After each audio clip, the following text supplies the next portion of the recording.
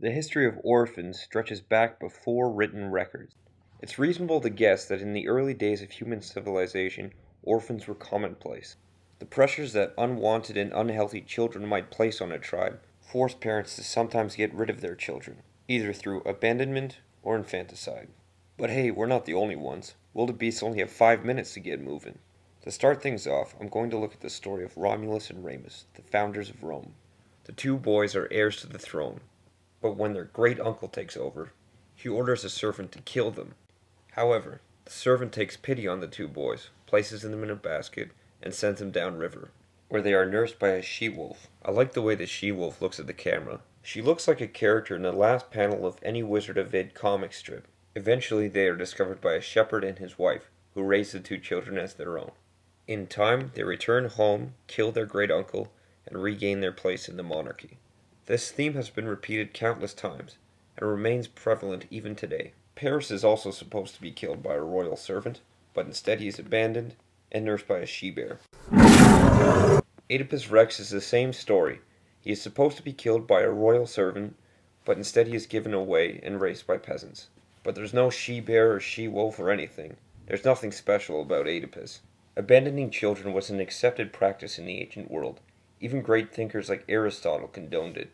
As to exposing or rearing the children born, let there be a law that no deformed child shall be reared.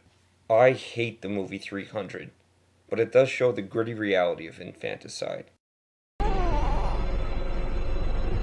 When the boy was born, like old Spartans, he was inspected. If he'd been small or puny, or sickly or misshapen, he would have been discarded.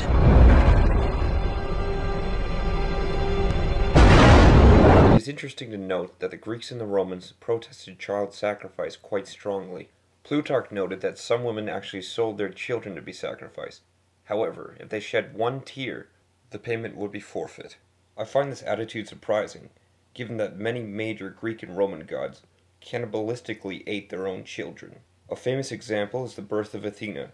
Zeus eats her pregnant mother, but the goddess is born inside of him.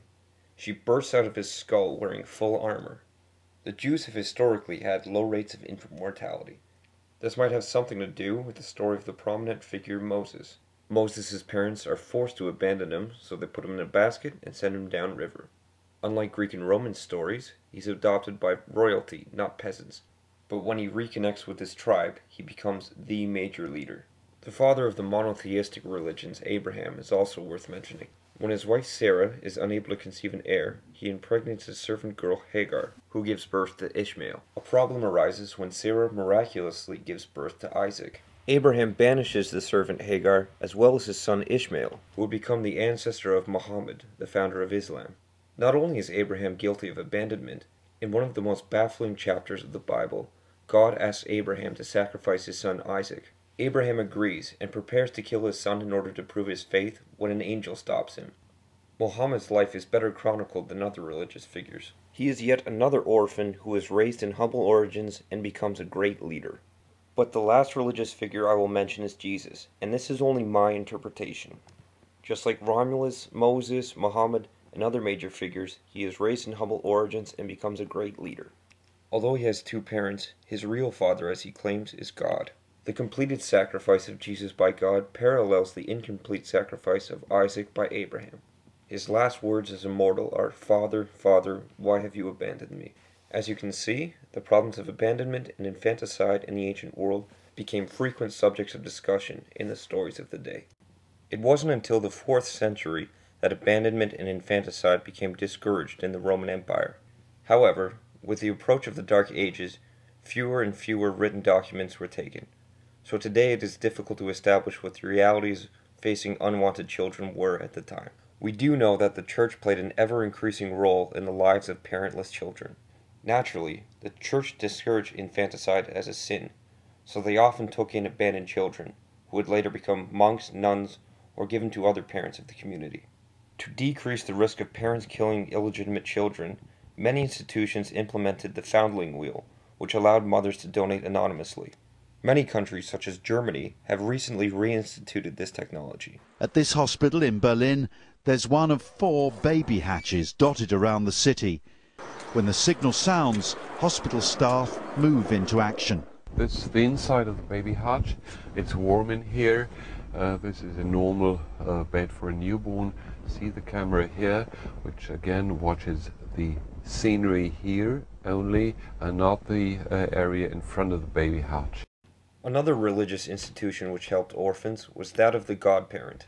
Because of the high adult mortality rate, a godparent would look after the child in the event of their parent's death. This idea carries over into the theme of fairy godparents, such as seen here with Cinderella, but more on that later. Many of the orphan stories of the Middle Ages parallel those of the ancient world. Havelock is heir to the Danish throne, but when his parents die, the nobleman Godard tells a servant to get rid of the young boy. The servant screws it up, of course, and Havelock is raised as a peasant. He starts glowing for some reason, and he comes home, kills Godard, and becomes king. Shakespeare stirred things up a little bit with A Winter's Tale. The King Leontes suspects that his pregnant wife Hermione has committed adultery, so he puts her in prison. Hermione dies giving birth to Perdita. Leontes is still pretty messed up, so he tells his servant Antigonus to abandon the child. The servant takes pity on Perdita and is about to give her away to a good family when he is attacked by a bear. That's right, a bear! Anyways, she's raised by shepherds, this guy sells ribbons and stuff, I don't know, who cares, and she eventually becomes a princess again, and it's a happy ending. It's more complicated than that, it's Shakespeare, but not right now. One final royal orphan from the Middle Ages is King Arthur. There are many versions of the Arthur story, but most sources agree that Uther Pendragon is Arthur's father. Uther is killed by a Saxon warlord, and Merlin takes Arthur away to be raised as a lowly squire. When he pulls the sword from the stone, he becomes king, and after a while he kills the Saxons responsible for his father's death. So what was going on that would make this story repeat so many times? I did some research, and I guess a lot of people died in the Middle Ages. Like there was knives and poison and stuff, and like a lot of people died. It was crazy.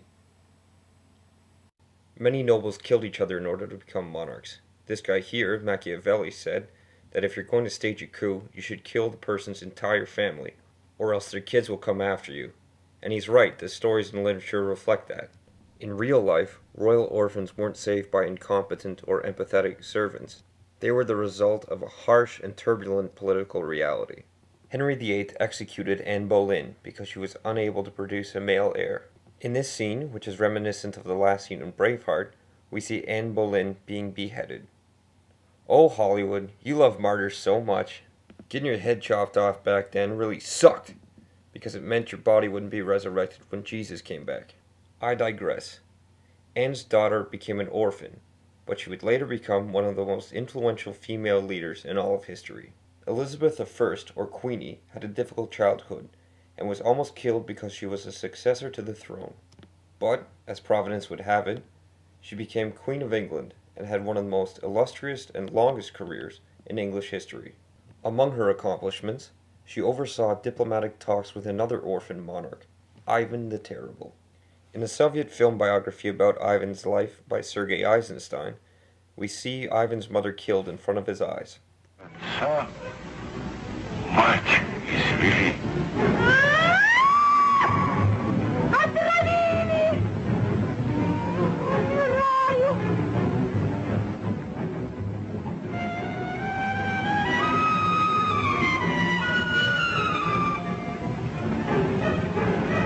Сынок, умираю! Бойся яда! Берегись, бояр! This event was partly responsible for Ivan's paranoia throughout life. Just a quick side note, the music in these films was done by the famous Russian composer Sergei Prokofiev, who died on the same day as another Russian figure. Ivan always held a grudge against the nobility who killed his mother, and he made efforts to seriously limit their freedoms. Ironically, Ivan's rage caused him to kill his own son, just 3 years before his own death.